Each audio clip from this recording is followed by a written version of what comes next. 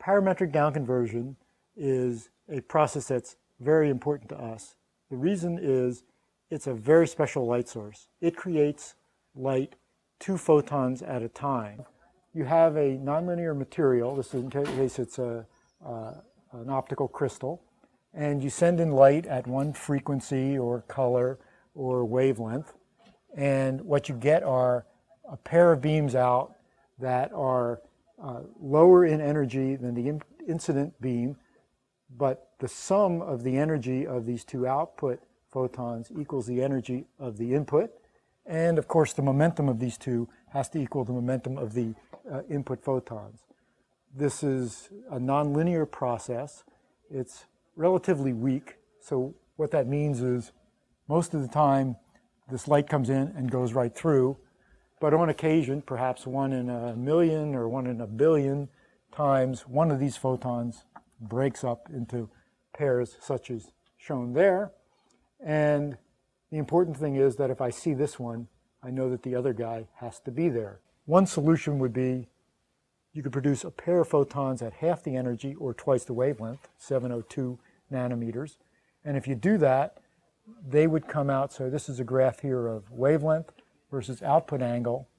So you would get a pair of photons at 702 at plus or minus 2 degrees, or you could have a pair at with more energy and shorter wavelength here. This is around 600, and its twin with the remaining energy is around 950 nanometers, and they would come out at maybe 3 degrees and 5 degrees. Okay, so what can you do with this special source of light where you're creating photons 2 at a time?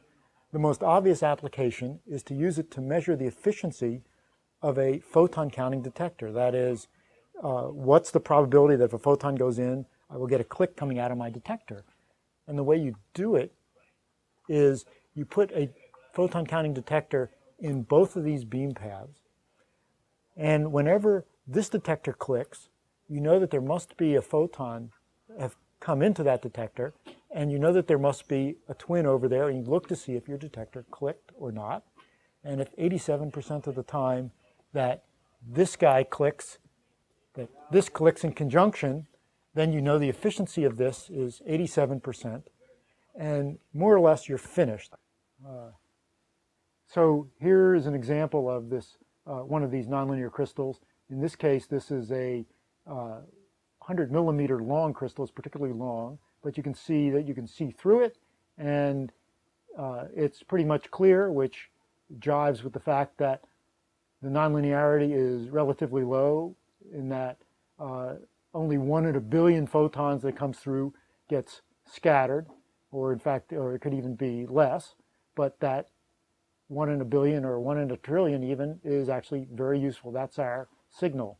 And that's important because we're looking at light at 1 photon at a time levels, as opposed to what you typically see in daylight, where a watt of optical power would be 10 to the 19 photons a second.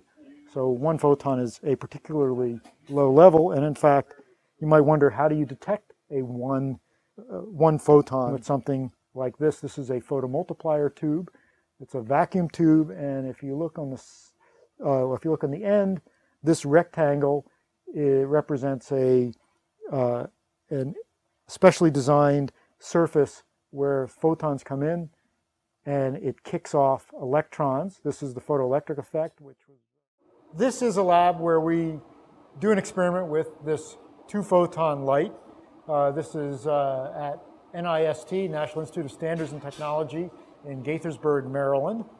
And this is an example of one of those nonlinear crystals where 1 photon goes in and 2 comes out. You can see it's in this case, about a 15 millimeter square, rather short crystal. The beam comes in along this path here. This actually lets us adjust the polarization of that incoming beam.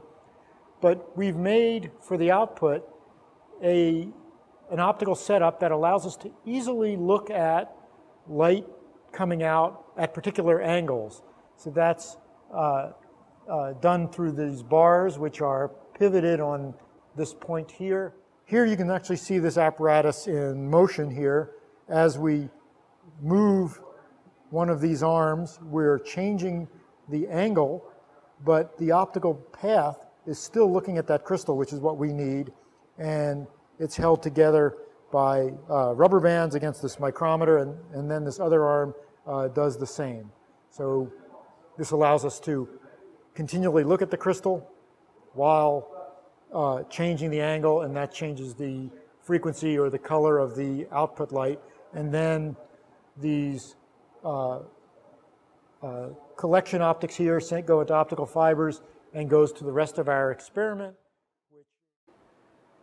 These two optical pads where we're collecting light are just two optical pads of this down-converted pair light that we're collecting. In fact, this source here, this crystal, is producing pairs at all azimuths around the pump direction. So if you were to take your eye and look directly up into this crystal when the laser was on, and of course blocked the pump laser because it's bright and would be harmful to your eyes, and you set things up just right, you would actually see that ring of light covering the full spectrum, and you would see it spread out over a range of angles separated from the pump, depending on how you tilted that crystal. And that's where that beautiful picture was taken.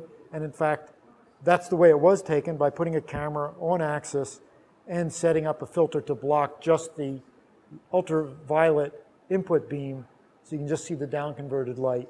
And then we tilted it as we were monitoring it with that camera to get those different set of pictures.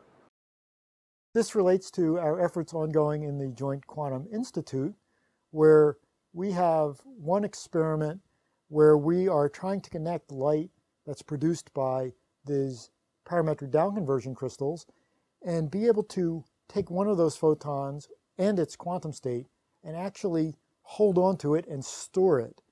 The issue is, if it's a photon, it's traveling at the speed of light, it's hard to hold on to it for a long period of time. So there are techniques to store those states in an atomic or ionic state, so it's basically solid material that you can hold on to. The problem is that those tend to be able to store states that are in a very restricted range of frequencies or wavelengths, while the down conversion light is produced broadband. You can see it covers the full visible spectrum. So how do you get your light, which covers such a wide range, into a narrow range that can be taken up by this solid state systems? And in fact, we have a project that's dealing specifically with that, where we're tailoring these systems to be very narrow band for those applications.